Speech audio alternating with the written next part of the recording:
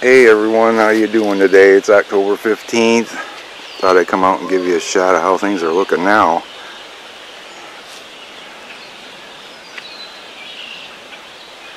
It's thinning out. Trail camera's right there. It's been up there about, well, the day I posted the trail camera video. Thought I'd tell you about the problems we're having here in the homestead, the riverfront today. Our well pump bearings are squealing and our bladder tank ruptured. Like we can afford to fix any of this stuff. Just thought I'd show you what this place looks like now. I'll throw in a couple pictures of what it used to look like, and I'll show you what we got going on in the house. Be right back.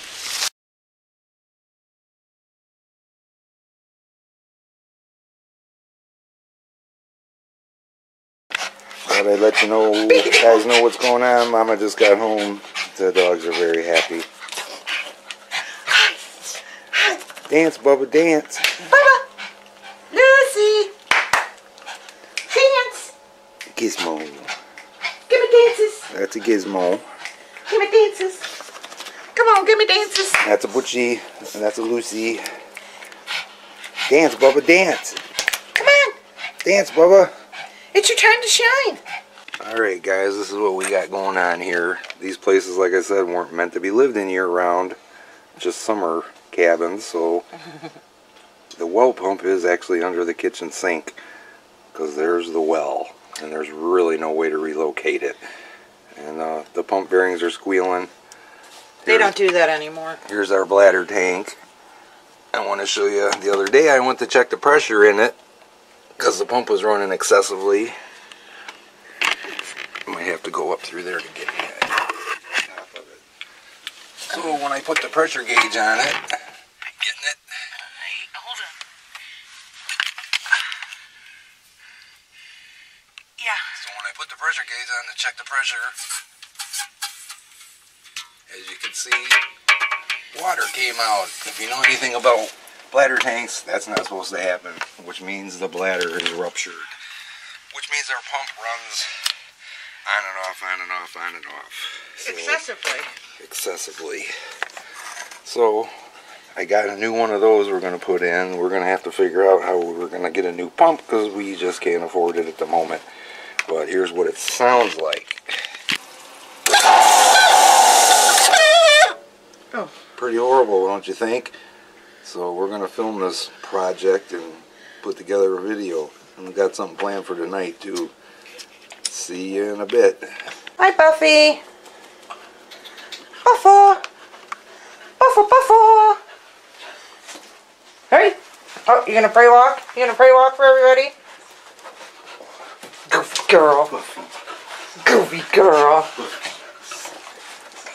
And here's what we got going on with the pump.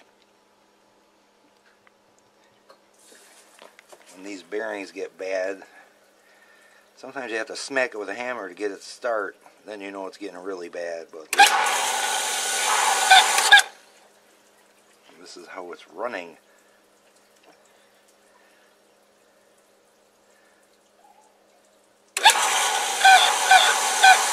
Shouldn't go on and off that quickly. So, trouble's on the homestead. So we got to try to get the water out of this pressure tank, otherwise we'll have 20 gallons of water on the floor. Let's see if this genius idea works.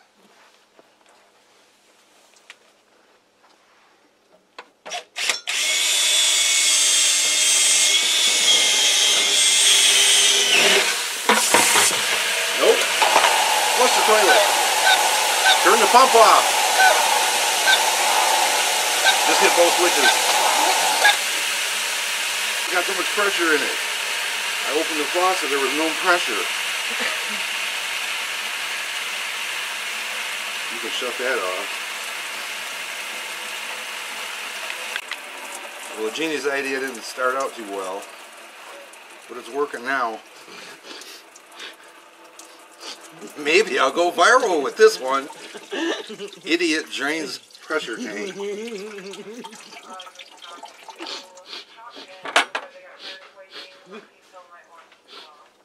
I got a little wet. Alright, it worked though.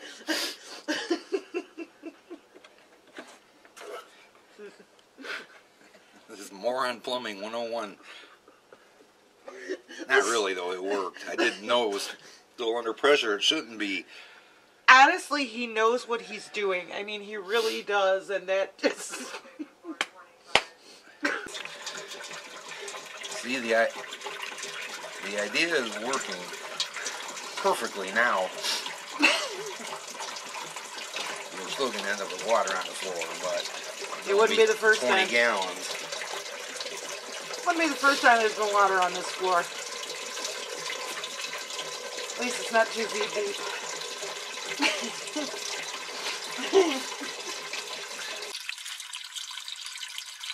draining. I'm about 20 minutes on this. There shouldn't be that much water in it.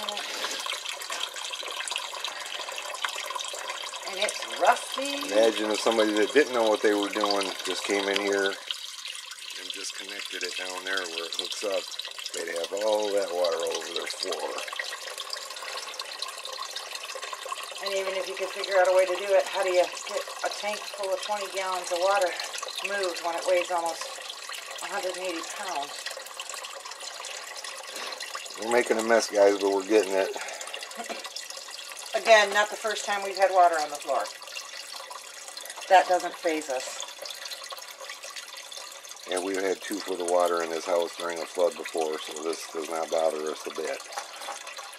We'll maybe show you a video of that someday if we can find it. It'll make you guys cringe, I bet. Made me cry. Well, we got her out. Still made a mess, even draining all that water. But, hey, I'm glad I can do this kind of stuff. Imagine what it would cost to hire a plumber to do something this simple. We'll be back. Well, guys, we got the new one installed. Just letting the pump fill everything back up again. Gotta say thank you to local hardware. Small town America's great, and you can run a bill or a tab and pay it on payday. I thank them immensely for that. Now we'll have to deal with this.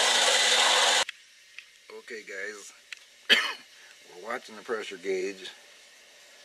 It was at 50 where it should have been. She's been running water for about 30 seconds.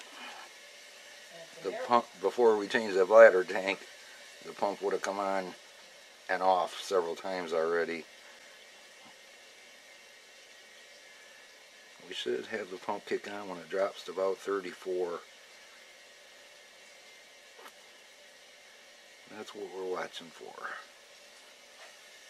Man, what a difference that bladder tank makes.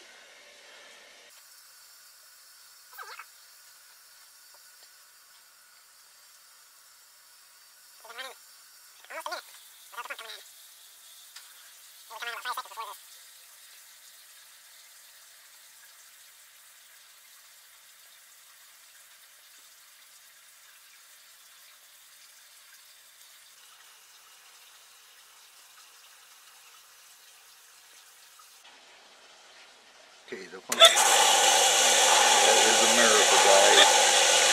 A minute and 40 seconds without the pump coming on.